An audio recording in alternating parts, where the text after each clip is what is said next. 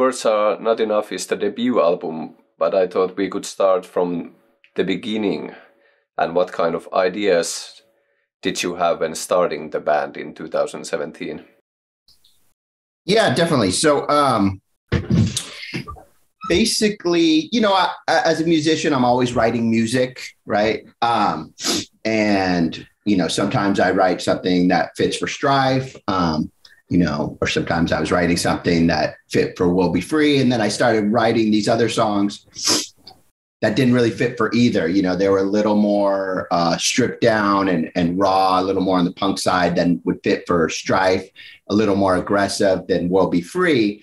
So I put this idea together, that I was going to start a new project, right? I had a drummer in mind, and, we were going to record the songs and maybe have a singer. I had a couple people in mind that, would potentially sing originally. I think it got to a point with both bands where, the singer could kind of control what the band does, right? Like if the singer doesn't want to do it, you can't really do it. And so, I thought it could be, it would be kind of liberating to have a band where it's like, hey, I could, if I sing, I could obviously get a lineup, but if a guitar player can't do it, we can get a fill in. If a bass player can't do a show, we get somebody to come in. And as like, it'll really allow me to do a little bit more. So, we recorded the songs, and, I basically, decided to give singing a shot. And I was like, if this turns out cool, I'll do it. If it doesn't, back to square one, I'll look for a singer. I had tried singing in the past, years ago, and it's very hard. But I think now just the way the recording process has changed. So, being able to go line by line and, just little recording tricks that maybe I didn't know of in the past or weren't really being utilized in the past, really built my confidence and allowed me to just to do vocals and that I was proud of. So I did the, we did the demo and the first 7-inch in the same session. And I was really happy with that, how that turned out.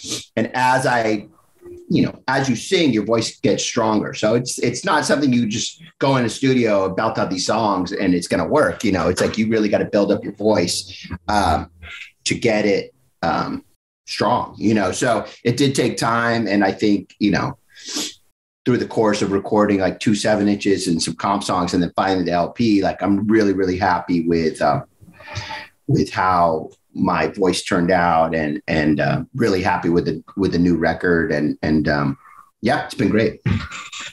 Talking about the new record, how was the writing and recording process?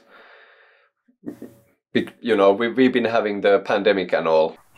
Yeah. So that was the thing is, I'm always writing songs. So like I have a guitar in my living room. I'll pick it up. I'll write a song, record it, put it in my phone, kind of label it like new Strife song, new Berthold City song, new We'll Be Free song, or new song that sounds like whatever, for something else. So I'm constantly just recording ideas as they come. And, it's funny. I actually had an entire Berthold City record written before, and my phone crashed. I lost everything. So I think once the pandemic hit, I was like, yeah, we really gotta utilize this time. We need to put out a record. And so once we kind of had that goal in mind, I knew Nick was going to be home. Tara wasn't going to be able to tour. Right. So I was like, hey, I want to do this. When could we start? And then I just started recording songs and the way my process works is like, I'll just try to get an idea down. So sometimes I'll just write one part or maybe a verse and a chorus, then I'll go back and then I'll add to it. But I try not to be too critical or overthink things and rather just get more spontaneous ideas down. And I think that's a nice way to, it's just a way that I feel takes the pressure off songwriting, right?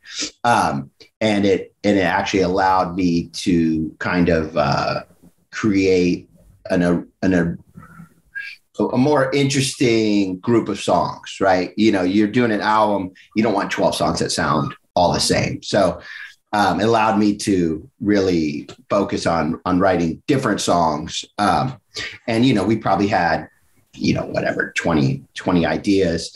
And basically I'd take these ideas and I'd go to Nick's studio, and, you know, it was a pandemic, so it'd just be me and Nick. And the nice thing was Nick could play drums, Nick could record. So we take these ideas, and then really he would produce them, and we'd focus on, you know, 3 songs at a time, and really dial in the song structures and the arrangements. And, you know, sometimes they would be exactly how I wrote them. Sometimes they'd be completely different. Sometimes we'd take 2 songs and put them together, you know, and really work on just making the material as good as possible. So from there, you know, once we had, you know, I think we had demos for 14 songs. Then we set up the studio time, tracked with our drummer. Some of the guys from the band were able to come to the studio and play. Others with kids, you know, didn't want to take that risk. So, yeah, at that time we were able to really focus. Good thing is I could play guitar. So I played guitar on the record. And then, you know, we did the basic tracks. I think we did the drums maybe all in one day, did the bass in a day or two, and then all the guitars. And then obviously the vocals took a while. You know, it's like, not only I took those recordings, worked on, you know, the vocal arrangements and the lyrics. And every time I had, you know, a new song, I'd schedule a time, you know, with Nick, like, hey, I got the song done, let's go in and track it. Like, so as I was writing them, I'd go in and track it instead of like waiting till I had lyrics to 14 songs. You know, we recorded 14 and used 12 for the record. So instead of waiting until I had lyrics for all 14 songs, trying to do them all at once, my voice isn't that strong anyway. So it's like, my voice sounds the best if I do, you know, 1 song at a time. You know, certain days I did 2, but, you know, I can't sing a whole record in one day. Like, my voice isn't going to sound as strong as I want it. So it was a really streamlined process. Nick's a great producer and had a lot of great ideas. And really, you know, we just wanted to focus on just making the best record that we can, making 12 songs that don't all sound the same, and kind of just exploring different influences while still keeping, you know, true to the Berthold City sound that we kind of established on the first 2 records, right? Talking about the lyrics, what are these 12 songs about? I mean, every song's different, right? That's the other thing. So some tackle more personal issues. Other are, you know, I would say a bit political. You know, I think, again, the goal is not just to write about one specific thing, and to write about, you know, different things that are, you know, maybe are going on in the world or in our lives personally. Yeah, I think I kind of cover a wide range of topics. You know, some of my favorite songs lyrically, there's a song called The Pharmacist, and that's kind of, it's loosely based on a documentary by the same name called The Pharmacist. And this was about a man who was a pharmacist, and his son got addicted to opioids and ended up moving from opioids to heroin, ended up getting killed in a drug deal. And basically this pharmacist took on the whole pharmaceutical industry, and and um, and won.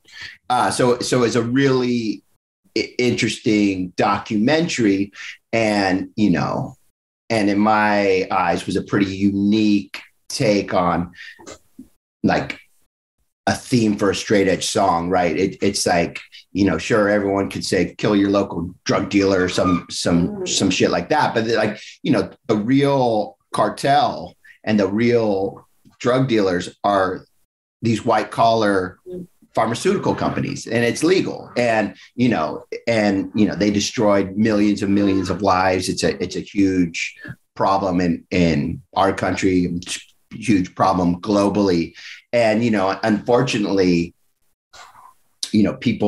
many people think that because a drug is legal and you get a prescription for it, that it's okay, and it's not going to hurt them, it's not going to kill them. I've had many friends who taken pills and went to sleep and never woke up, right? And so it's a real gateway drug, because once you can't get these prescriptions, like, you're basically hooked on legal heroin. And when you can no longer get these prescriptions, then you turn to heroin, right? Street drug. So that was one of I watched that documentary. It was very inspiring, and I just wanted to write a unique take on, what could be a straight edge song, but it's a global issue as well. And I really like how that song turned out.